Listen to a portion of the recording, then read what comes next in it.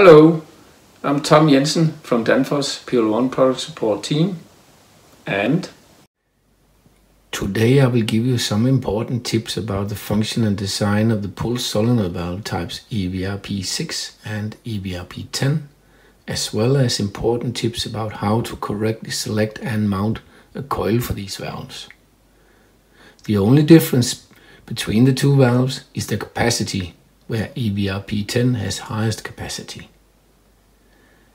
The EVRP 6 to 10 valve is designed for and typically used for hot gas injection between an evaporator and an expansion valve, thereby providing a very precise evaporator capacity control. The valve is controlled in the same way as the electric expansion valve type EKVP used for liquid injection, but the EVRP 6 to 10 is only for hot gas injection. This valve pulsing operation results in many valve activations, also called valve cycles, over valve lifetime. Let's have a closer look at the EVRP 6 to 10 valve design to see how it is possible to achieve this higher cycle rate. Here you'll see a design comparison between the standard EVR and the EVRP 6 to 10. When standard EVR is energized, the armature contacts the armature tube top and compresses the armature spring, which returns the armature to closed position once the valve is de-energized. This constant movement during operation causes mechanical stress over valve lifetime and sets a limit in max cycle rates. The EVRP 6 to 10 does not include armature tube top and armature spring. It has a so-called floating or loose armature, thereby reducing the mentioned mechanical stress. This loose armature is shown here. When shaking the valve, you can hear the loose armature movement inside the valve. Now, there are some limitations with this floating armature design. Firstly, we need slightly longer armature tube, so armature does not contact the armature tube top when coil is energized, but is stopped and centered by the coil magnetic field, as illustrated here. This affects coil selection and mounting, which you'll see later. Secondly, the longer armature stroke of EVRP 6 to 10, as seen here, reduces MOPD performance.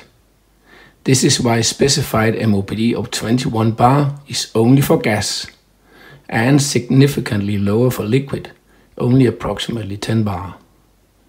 Thirdly, there are limitations in valve installation angle, as seen here, since there is no armature spring to force down the armature, only gravity.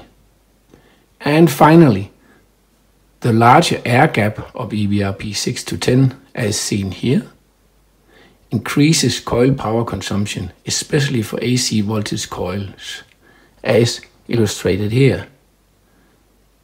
This means that special low voltage 24 volt AC or DC coils are needed to avoid coil overheating and burnout. This illustrated and summarized here. Only 2 special coils are available for EVRP 6 to 10. Let us then have a look how to mount a coil on the EVRP 6 to 10 valve. Here you see all parts included in valve and coil deliveries. Due to the longer armature tube, it is not possible to use a clip-on type coil.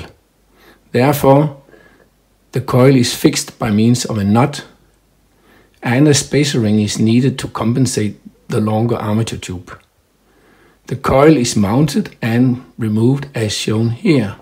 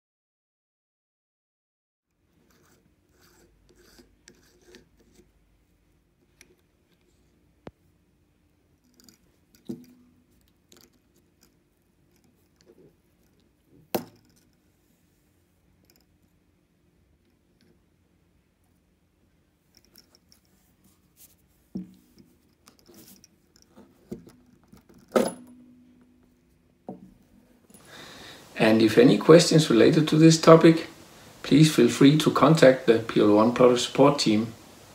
Thanks for watching.